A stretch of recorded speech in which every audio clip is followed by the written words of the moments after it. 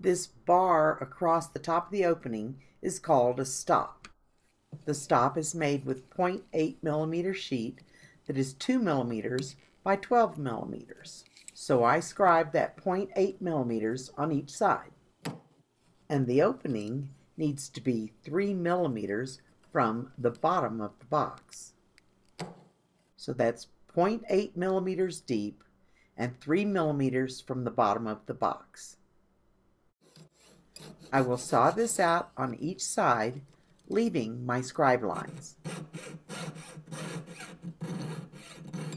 And then using a needle file, I will crisp these edges so that I'm ready to put my stop.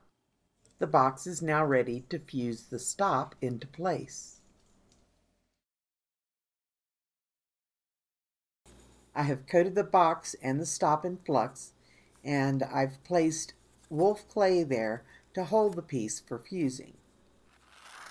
I'm going to concentrate my heat on the box itself and not on the piece for the stop. The box will take longer for it to heat up because it's larger.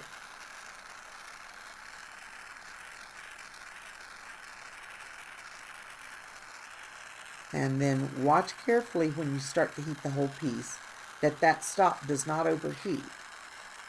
If it's brighter orange, it's hotter. So here comes everything to the same temperature, and I concentrate my heat on the corners and watch for it to fuse in each corner.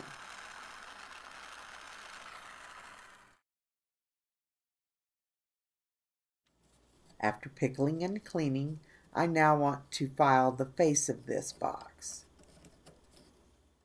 I want to file this until the face is flush, but I don't want to thin my stop. And then I will file where the stop comes into the side plate.